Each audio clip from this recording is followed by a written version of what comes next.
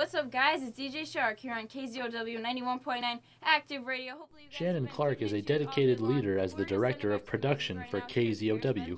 What I look for in a good liner would be a really great hook, something that draws your attention right away, good music, obviously, underneath. She's a talented worker who creates the sound of KZOW and leads by example through her work.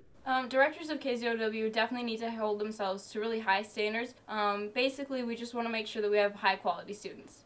One of her students, junior Alex Burns, struck fire in the production group. I recently got promoted to assistant director of production here for KZOW.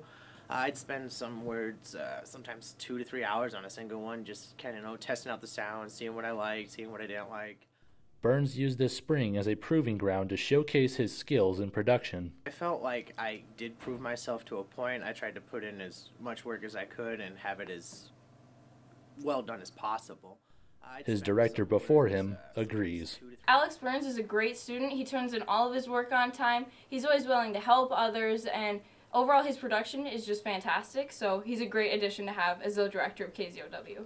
Outside of practicum, Burns enjoys his time as part of the Waldorf Theater. Build most of our sets either in here or down in the theater. We had The Man Who Came to Dinner. I was in that. I was Richard. Recently had Legally Blonde the musical.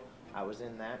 Great show, great cast. As a comm major and actor, it also helps to have a sense of humor. There's a decent amount of clothes. I mean, I don't think we'll ever go naked to a show.